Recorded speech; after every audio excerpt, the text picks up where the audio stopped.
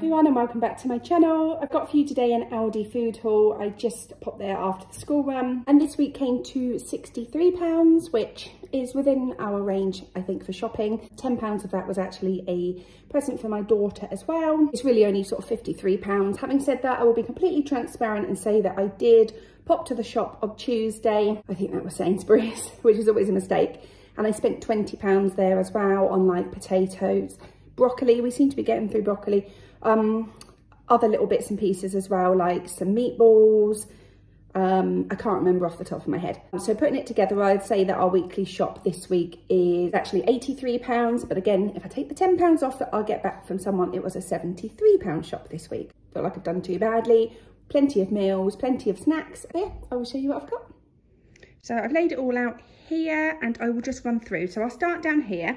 I've just got these to pop away until like nearer Christmas, I guess, because they are maple glazed gammon crinkle cut crisps, and obviously they'll be nice, sort of more seasonal. They'll be nice nearer Christmas. Having said that, I didn't check the date on them. Oh yeah, April next year. So yeah, I might put those away for a bit. And then I got these little mini chocolate bars. I've said before, the kids just like have a little bit of these every now and then. They're handy just to put in my handbag, to be honest. If we're going out for like longer days or walks where you need to kind of bribe them around. But yeah, they were, I think, like 80p or something. And there's 5 individually wrapped ones. I picked up some eyeball chocolates because last year I did like a platter, like a Halloween platter with like picky sweets and sweet treats and stuff on. And it looks like we are doing like a Halloween gathering this year with cousins and things. So I've just got those to pop away in the Halloween bag and I'll dig them out nearer the time. Some OTs and some custard creams just for the cupboard. And then I saw these are my husband's weakness, like anything kind of, what do you call it? Like spiced, I guess. Christmas spiced. He really likes these. And he'll probably get through like half a dozen packs of these between now and Christmas, if I'm honest. I don't like them. So it's probably the one sweet treat that can sit in our house and I'm not that bothered about. I mean, I would have one at a push, but I'm not bothered. So they're all his. Some croissants. Sorry, you can see all the rain. It's absolutely pelting down out there. It's kind of speckled it all. Yeah, we've got a long weekend this weekend because in the UK where we are, this weekend is like running into the school half term. So my husband has taken off an extra day. It's just a little bit extra special that they've got daddy home for breakfast for like 3 days. So I've got those as well. And then I picked up a fruit loaf as well for the weekend. It's something I never remember getting, but it's actually really yummy. So got those. These looked really nice. We had a different brand of these that look really, really similar. Just some like picky bits to go with a drink in the evening. And I thought I would try these Thai style ones. We both like those. So yeah, just a little handful of those. And then some Halloween sprinkles. I picked up some like dark purple frosting. I can't remember where that was from. I want to say Home Bargains or somewhere. I can't remember. Maybe B&M. But yeah, I thought that they would complement the purple icing really well. And we can make Halloween cupcakes in half term. And then I've got some ghost crumpets. I'm just going to freeze these, I think, unless the date's okay on them. What is it? Oh yeah, 25th of October. So I will freeze these and we'll have them nearer Halloween. Some vegetable stock pots. I better go up here actually because I'm going to forget. Some British free range eggs. And then over here I've got the Singapore noodles, like their own version. But then on offer they had these katsu curry ones, like the naked noodle. So I've got those for my husband to put in the cupboard for lunch. Mushy peas, 2 baked beans, 2 hot dogs, chopped tomatoes, sweet and sour because we just can't make it. It just doesn't taste right when we try and do our own chicken gravy. Over the back there, this is exactly what I mean about things I wouldn't really pick up, but I just thought they were cute. They're Halloween house, like a haunted house tissue box. So I'm going to go and put that in the lounge because we did actually need tissues. Everyone's sniffly and yeah, that's it. That's the sort of thing I get sucked into. This is what I'm going to pop away for someone else to give my daughter, or we might give it, I'm not sure. She absolutely loves my mum and dad's little wooden birthday cake. And I saw this one. They also had like a wooden chocolate one with like multicolored candles and also number, like you know, like the wax numbers you can get, so the wooden version of those, but they did only go up to 5 and she is over 4 now. So I got her this one. I mean, gosh, she'll love it. She loves anything pink, purple and sparkly. It was, I think, $9.99, something like that.